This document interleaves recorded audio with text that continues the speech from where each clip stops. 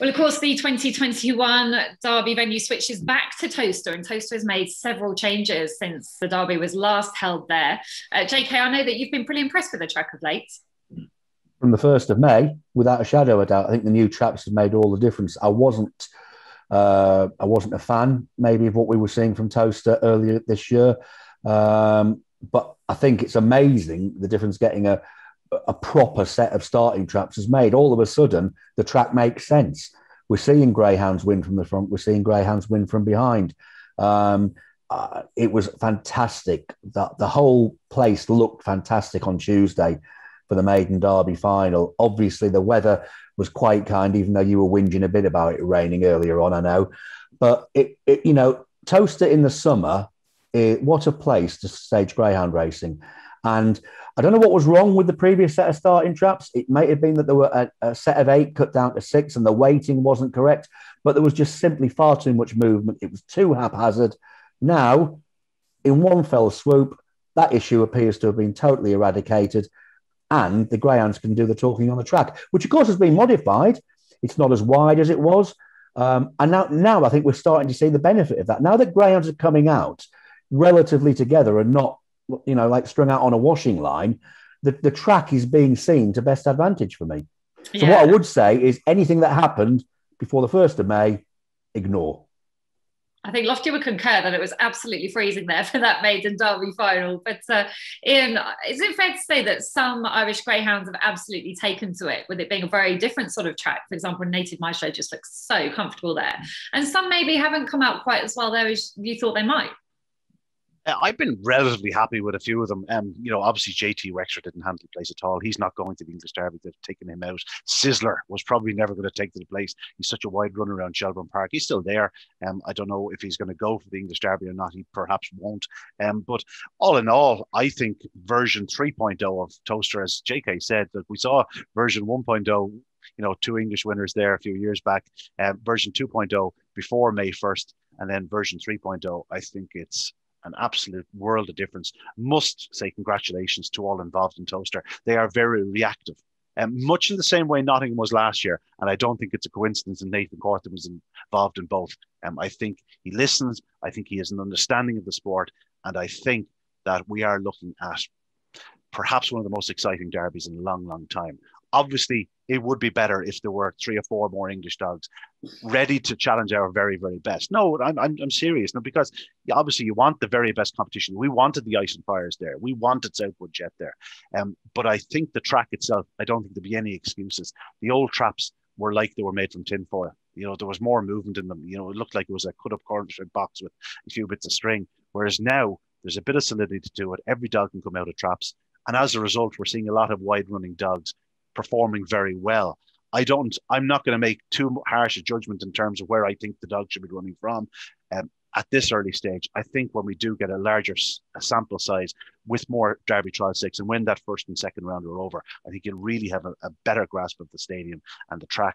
But by all accounts, I think it's perfectly fair. I don't think there'll be any excuses. And I do think the best dogs will emerge triumphant, which is something that couldn't be said version 1.0 at Towcester much of the time. Okay, granted, there were 2 very good Derby winners there, and you can't make any excuses for that. Version 2.0 of Towcester with the traps, it was just too much up in the air. We were seeing too many mishaps, but I think this newest version, I think it's top class. Obviously, facilities have always been there. It's going to be an unbelievable venue for Derby finals going forward. But thankfully, I think we now have a track that lives up to the standards that we expect from an English Derby, and I'm really looking forward to it. Yeah, I think it's definitely levelled out the seeded runners as well as against the railers. I think it's very fair in that regard. A couple of other anti-post markets that you set up, Lofty, which I'm not liking very much, to be honest. English versus Irish, first of all. Let's go for this one. 4-11 for the Irish. Yeah, one of the mentions that could be generous. I put up 4-7, and there was a bit of like a lot of people saying that 4-7 is like the bigger gift than what the track record at Nottingham going was. I mean, like 9-4 that. I think we got at least got the shorter price right this time. I was looking at the numerical numbers really. It's a bit like, when you saw you ever watch the film Zulu and see the Welsh Guards at Walk Strip, and there's like 100 of those and 4,000 Zulus, and the number you think would favour the opposition, but they didn't. So 4-7 was taken, then 4-9 and 2-5 was taken. So we now got level that book a little bit. We've now got 2-1 a Great British winner. Now, you know, that looks about right. Obviously, to stop Ian from gloating, we've got the previous. We can say the version 1.0, the previous 2 derbies were won by English trained dogs. But again, you can say, have we got dogs of the quality of De Rota's Wildcat and Droopy's Verve now in the in the GB squad? I don't think we have this time. You know, there's some very nice dogs in the UK lineup, but I don't think there's no De Rota's Wildcat or Droopy's Verve there. Other market we got at the moment available is the many Irish trained finalists. I put up 25 to 1/6 of them, just the law of averages. They're going to need probably 10 semi-finals to get that number. They're going to find their way somewhere. They're just going to whittle themselves away, and they're going to get 4 in a round, and 2 will go out and 1 will go out. Just working it by that. Maybe I'm straw clutching. But what's the price? What's the price of 12 Irish semi-finals?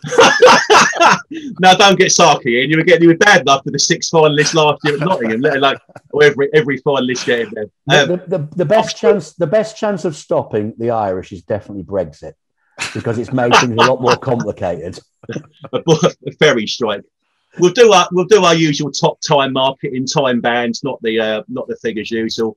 Always got a top bitch market, although a few of those bitches have been going by the wayside. I had Coolabani chicken the betting for a long time, and Julie showed a picture of his puppies the other day. Not sorry, to Coolabani 6 puppies, not Julie, to get it right. So she's been moved to the betting as well. But yeah, it's the usual fun and games. There'll be plenty of markets doing as well. We're actually going to do also to reach the final market. Once we know the draw and know the full 192.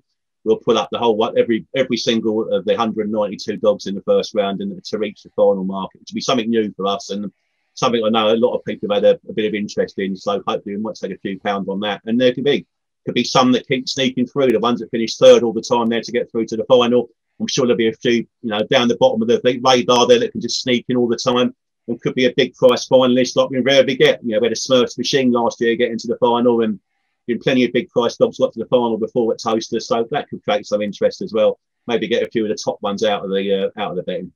Lofty, can we get it here, confirmed? You are going to do a market for the track record to go? No, I'll just keep going, won't it? So there's no point to that, honestly.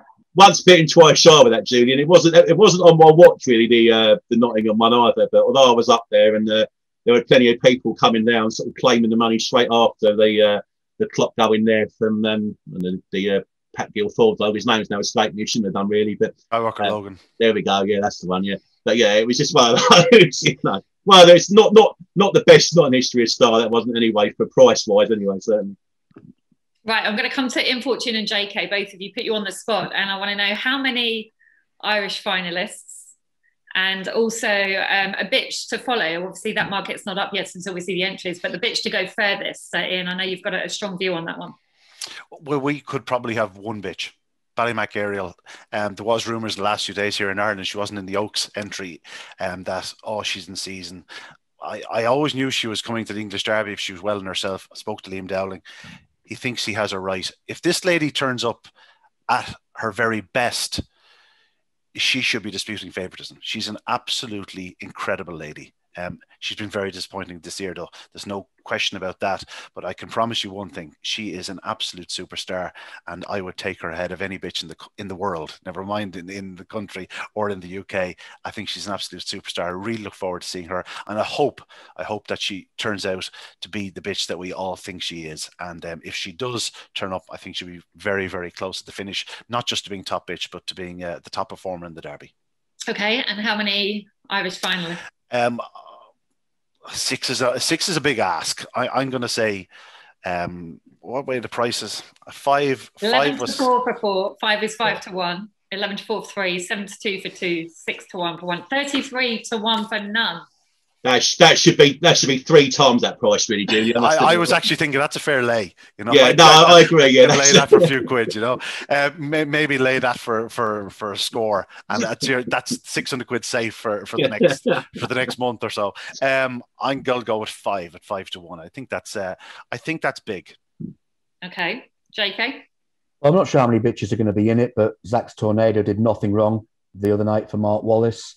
I too am a massive fan of Ballymac Ariel, but I would want to see her telling me that she was coming back, because there's no doubt she hasn't been the same force in a few runs this year that she was last year.